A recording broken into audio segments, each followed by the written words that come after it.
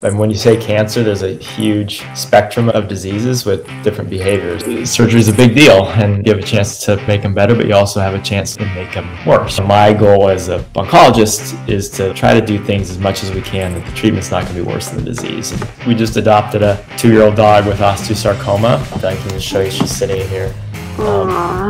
Hey, say. So, oh my gosh. At the time of diagnosis, she was just not getting up because she hurt so much. And then the day after the leg was off, she was trying to play fetch. And dog is happy, loving life. So it's just like seeing the spirit of, taking away some pain or, diseases, make them feel crappy. Immediately, they don't think about what they just went through treatment-wise. They just know that they feel better.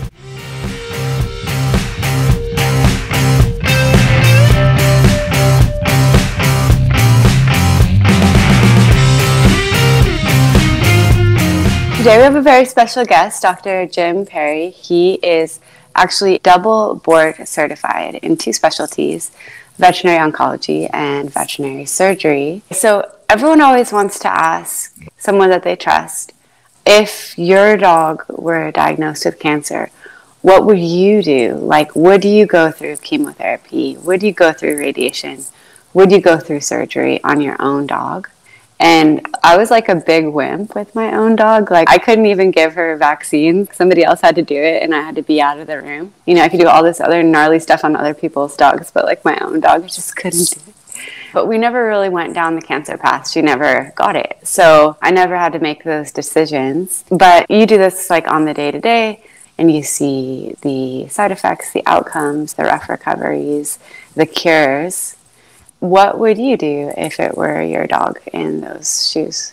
It's hard, and people ask that all the time. I think the most important thing is looking at the patient and the owner as a whole. There's a fair bit of estimating, what the expectations are going to be, and complications can happen. So even if you think this is a great idea, it doesn't always end that way. But bottom line, it really depends on what stage of life the dog is in, and then also what the cancer and outcome is going to be. But most of the time I say, if it's something I'm recommending or even discussing, I wouldn't discuss it if it wasn't something I would do. I display my bias, I think, a lot of times. So if I don't feel comfortable doing it on my dog, I'll often give it as an option, but I'll quickly say, hey, this is a big, a high risk, low yield, or sometimes high risk, high yield thing.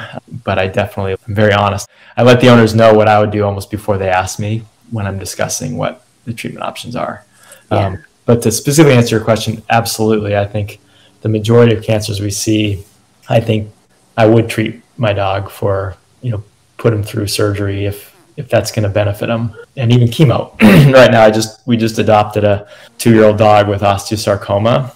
Whoa! It was a case that came to the clinic, and it wasn't the best for the owners to go through all the treatments. And so I was like, well, young dog, happy. It's easy for me to deal with it. And has 2 chemos, already done the amp, and dog is like happy, loving life. So that I have no problem. It's a good example of, I would do it. And now I actually did do it. Yeah. I think that's like such a common theme. Like, everybody ends up with dogs that come through their department that the owners are like, nope, this is the end. And you just see that spark of life. You're like, is it the end? Yeah. It's not the wrong decision, but it's just, hey, this is not right for them, but is it right for the dog? Is it worth trying? So it depends on the dog. And I'm very much, if you can avoid a big surgery to give dogs quality of life via another means of treatment, absolutely. Like, if surgery is going to buy them 12 months, but some non-surgical approach is going to buy them 10, surgery is not always the answer, for sure. Yeah, totally. Depends on the type of cancer, the expected outcome, and then also a lot of patient and owner factors as well. Yeah, and I think too, so the nice thing about surgery sometimes is you get it off, you move on, whereas other modalities, you're on treatment till the end. So like a bone tumor is a good example. You just want to do surgery, take off the bone tumor, the dog's not in pain, and you move on. Whereas other times, if you decide not to do surgery, the dog's going to be on pain meds until the end. So it's kind of a balance of what you want the middle road, the interim, to look like.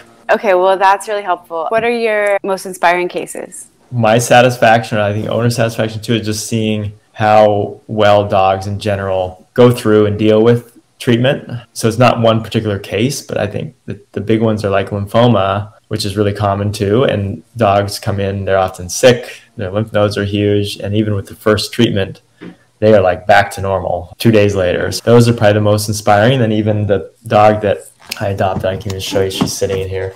Aww. Cadence, hey. Oh my God, she was only 2? No, but it's just like seeing her. So she could, at the time of diagnosis, she could barely, she was just not getting up because she hurt so much. And then the day after the leg was off, she was trying to play fetch. And it's just like seeing the spirit of, taking away some pain or, disease that's making them feel crappy. Immediately, they don't think about what they just went through treatment wise. They just know that they feel better. It's crazy to think that an amputation is less painful than what she was dealing with 24 hours a day on her leg. Yeah, and no question, like repeatable. We see that all the time. Like feel better now that leg is gone. But I think that's a big key point in thinking about the process is like, is the disease worse than the treatment? And I think that on the human side, a lot of times that's not the perspective sometimes. And sometimes it's not avoidable. Like radiation, a lot of times I see, there's going to be a period that's worse than the disease as they heal. But my goal as an oncologist is to try to do things as much as we can that the treatment's not going to be worse than the disease. And most times you can achieve that, I think. Surgery is a big deal, and you have a chance to make them better, but you also have a chance to overtreat and make them worse or go through a lot of recovery. So I really enjoy the kind of the perioperative discussions and management on top of the surgery itself too.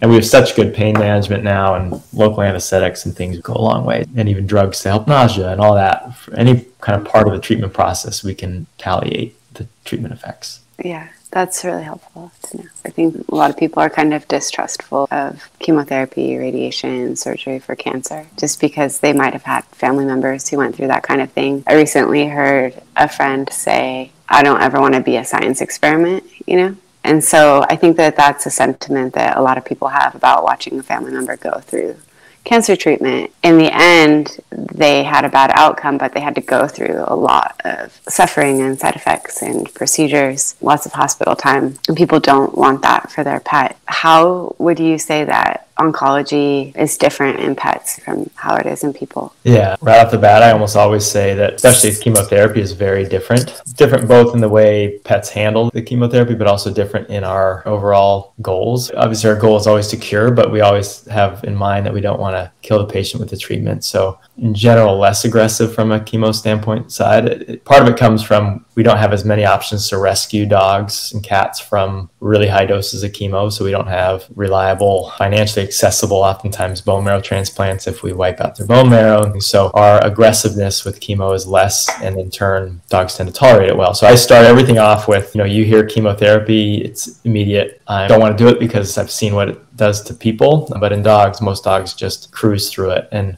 most protocols that we use in dogs are set up to kind of keep them happy throughout the treatment. So to reiterate, the goal is to buy them time, not necessarily cure them, but we will hopefully keep them feeling good throughout the process. So that's the chemo side. And then the other thing is just, right at the outset, it's a little bit of a change of subject, but just asking the owner's goals and having an owner ask their clinician to say, okay, what if I don't do XYZ treatment? I always try to have a discussion back and forth. Okay, if we do this, this is the expected outcome. If we don't, these are the other options, and this is the expected outcome. I think really from a pet parent side is to say, okay, what if I do A? What if I do B? What if I don't? And just kind of be comfortable with the outcomes that way. Yeah, that's good to know all of your options. With dogs, the emphasis is always on buying more time, but with more quality of life. Yeah. So like a little bit less heavy-handed.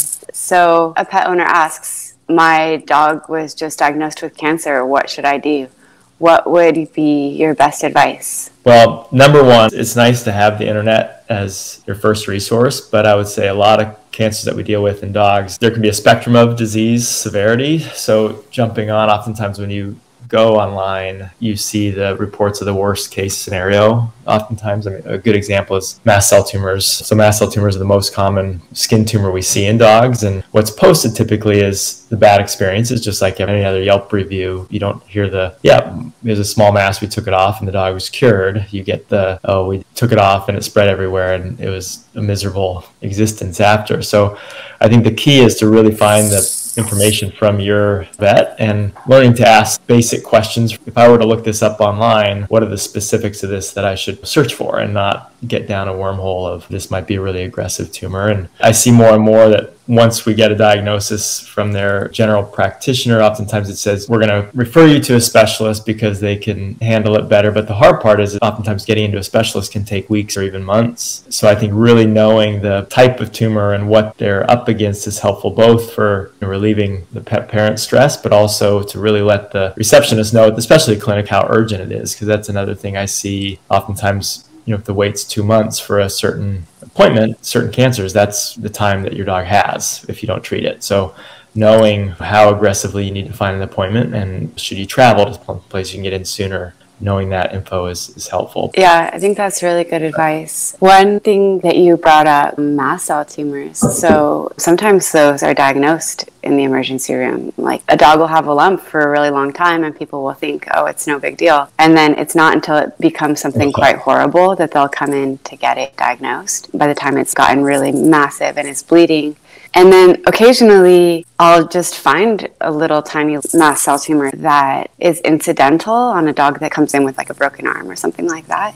And just because I know how urgent this can be, like how quick, I'll just go ahead and FNA it right there, just to be sure. And that's not something I like to do because it's not really my territory. But there was one year where it was like, I think there was a whole handful of mast cell tumors that got diagnosed in the ER. And at the 3-month point, only a third of those animals were still alive because so many of the ones getting diagnosed in the ER are really late stage. Mm-hmm. And the ones that were alive were the ones that were kind of just like small and incidental. And the owners were really swift about getting them removed with good margins. And then I was thinking also about all the emails I get from people, subject line, my dog has cancer, and then it's like, they said he needs surgery tomorrow. He's 14. I'm not sure what to do. I'm like, okay, whoa, put the brakes on. That's the C word. Like, how was that diagnosed? What steps were performed? Did they take any samples? Did they do any FNAs? And sometimes they will have had an ultrasound with our vet, and it wasn't performed by a radiologist. Vet told them dog has cancer everywhere. And I'm like, let's go get all of that confirmed with a radiologist. Radiologist does the ultrasound, no cancer. You know what I'm saying? Getting an accurate diagnosis by undergoing the necessary steps and understanding that different types of tumors have different urgencies. And if it is something that needs intervention, making sure that you follow a swift path that's appropriate for that tumor type. So. Yeah, it goes back to just knowing that when you say cancer, there's a huge spectrum of diseases with different behaviors. So I think reiterating to people, number one, if my rule of thumb is if it's that emergent, to me, the only urgent cancer to get off is something that's causing either pain or bleeding. If it's a skin tumor that's just big, it's not an emergency. And oftentimes we can do things to try to shrink it or decrease the inflammation around it, that sort of thing. But to me, if it's an emergency where somebody's saying, if you don't get this off tomorrow, they're going to, die, oftentimes that's a bad sign that, even if you do an aggressive surgery, it's probably not going to have a really, fruitful outcome. So fortunately in oncology, there's very few emergencies unless it's like a bleeding spleen or, something where it's more of a critical thing, or, the other examples like a painful osteosarcoma that's fractured, that would be more or less an emergency. But oftentimes you can manage pain while you're making the decisions. And then you emphasize the importance of, if it is a tumor that is high risk of spread, knowing the behavior of that is super important to do the proper test before jumping to surgery, because the last thing you want to do is to do a big local surgery only to find out that it's spread to the lungs or other areas in the body that's not amenable to surgery. So taking a step back is super important. And I think the most important thing is getting into a vet, either specialist or general practitioner that's interested in following through the course of the disease. So you definitely don't need a specialist for the majority of cancer treatment in dogs. It's just, having a veterinarian that knows the general behavior of cancer and is willing to treat it and see it through the treatment. So I think that's one thing I've learned. General practitioners are amazing at doing a ton of things, and some of them are really good at cancer care. So you don't necessarily need a specialist. Just finding somebody that's willing to take you through the journey, though, is important. Is there anything that we missed, like take-home points? Or? I think you really have to be your pet's advocate through it. And if you're wanting to treat your dog or cat, finding out from your vet kind of what the expectations would be. And then if you do want to seek specialty care, is not only you necessarily call the specialist, but have your regular vet be an advocate. They call the specialist too to say, hey, this pet needs to be seen, or at least have a discussion to say, okay, how much of a rush? I mean, in my experience, especially post-COVID, is we get booked out 3 months in advance with anybody who calls, but there's very clear, more urgent cases out there. So having that advocacy for something that might be an emergency to get them in sooner, because last thing you want to see is a pet that comes in is too late to treat when it was something treatable before it got to that point. Really being persistent on that side and getting help from your regular vet to get in is beneficial. If they can travel, that can be very helpful. Yeah, to go to a nearby specialist. Well, that was very helpful. I feel like we learned a lot.